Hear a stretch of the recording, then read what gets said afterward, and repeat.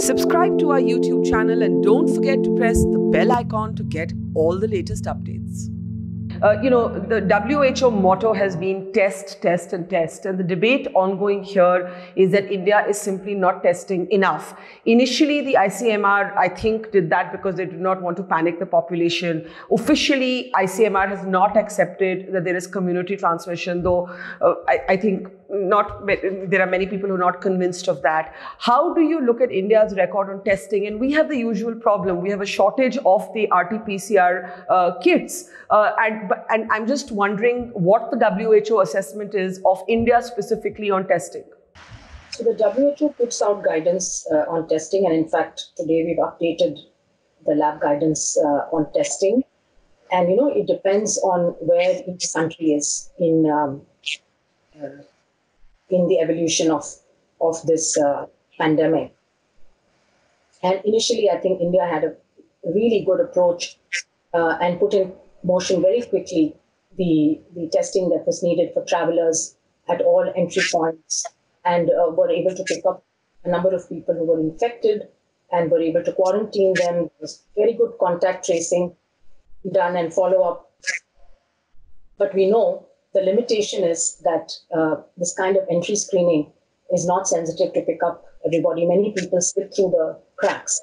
And those people are the ones who go in and start spreading the infection in the community. Now, it takes some time for those one or two sporadic cases to infect enough people for it to become visible.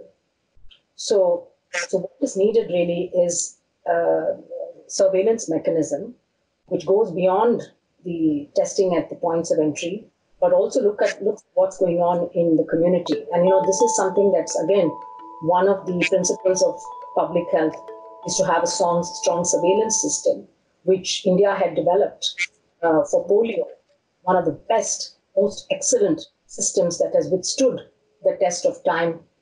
Not only were we able to control polio, but being able to keep a really wonderful, good eye on it and pick up any kind of vaccine-derived polio viruses which may be circulating.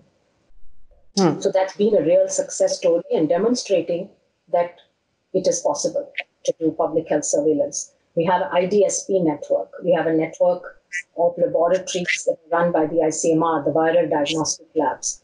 But every district is also supposed to have now a system to monitor what's going on in terms of infections, in terms of deaths. This is what good public health surveillance. So if you find a cluster of diarrhea somewhere, or a cluster of people who have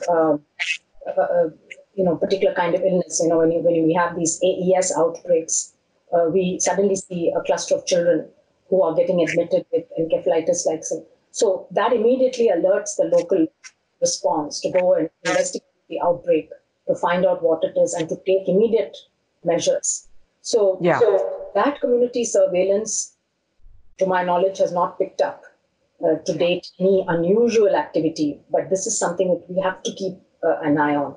Now, in terms of the testing strategy, certainly, I think when you compare with the global scenario and what other countries have done, India's testing has been limited to those who had this history of travel or history of contact. And I know that very recently it has been expanded now to cover people who have symptoms of severe acute respiratory illness or SARI, in order to make sure that a lot of the pneumonia cases may not be due to this.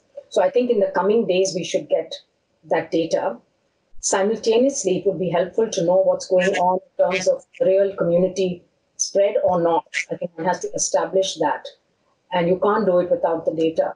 So what we are recommending is that countries undertake sero-epidemiological studies. So what that means is that we look for antibodies in a subset of the population, and do it in an age-stratified way, and rural, urban, etc. So that you get from that, what you will get is an idea of whether people in the community have been exposed to this virus, because then they develop antibodies.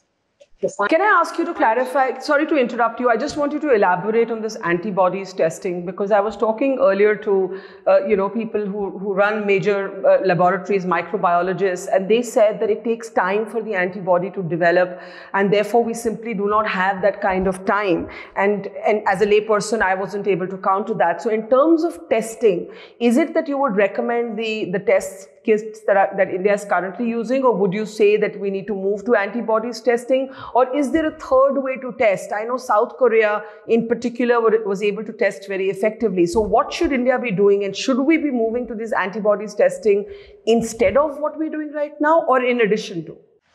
That's a very good point.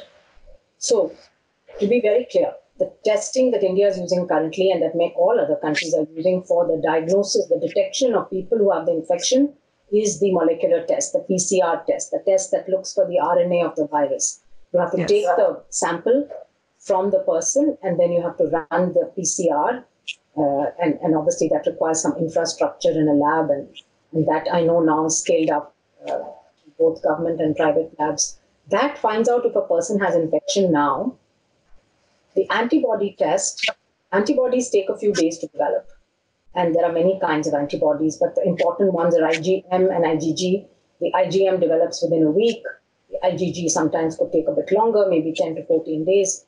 So what you would get from the antibody test would not be helpful to find out if a person is infected or not. What it would do, if you do it in a large number, is to tell you 1%, 3%, 5% of the population has been exposed to the virus and has developed antibodies. And what that tells you is how prevalent is the infection in the community. If you get 0.1%, let's say, you would then decide the measures that you want to put in place based on that, versus if you're having 10% of the people who are already infected. And also this helps you, if you do it at regular intervals, it may also help you to monitor how the outbreak is proceeding in your country. People have talked about herd immunity. People have talked about the population developing an immunity and so on. That's the way to assess it, by doing the antibody tests. So you would recommend the antibodies test in addition to what we're already doing? Yes.